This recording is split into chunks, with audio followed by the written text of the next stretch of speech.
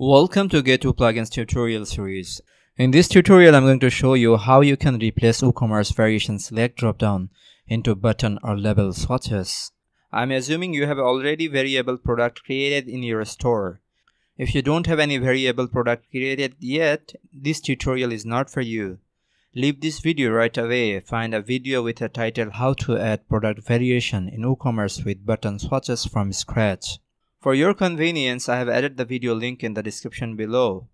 To turn your existing variation from product attribute select dropdown into button swatches, head to the attributes from product settings.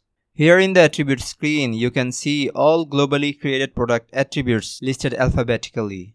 But wait, if you don't find any attribute listed here, but you have many of variable products in your store, it means you have created product variations manually. In this case, this tutorial is not for you as well. Find another tutorial in this page with the title How to Create Button Swatches for Manually Created Product Attribute Variations. For your convenience, I have added the video link in the description below. Now get back to the tutorial. Before editing attributes for label swatches, I am going to open a product that is connected with the attribute that I am going to modify. In this screen, you can notice I have pattern attribute with black, blue and green variations. Head to the attribute list. Find the global attribute that is connected with your product. For my end, it's pattern attribute. When you find your desired attribute, check its type.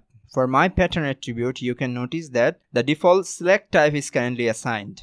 Our goal is to change default attribute type from select to button.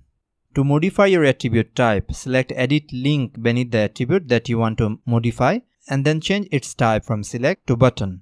Save the settings and get back to the global attribute list. Now you can notice that label type is assigned for my pattern attribute. Let's get back to the product front end to see how it looks currently. Now you can see all variation for my product have its identical beautiful buttons. So hopefully you have found this video helpful. Don't forget to subscribe and stay connected.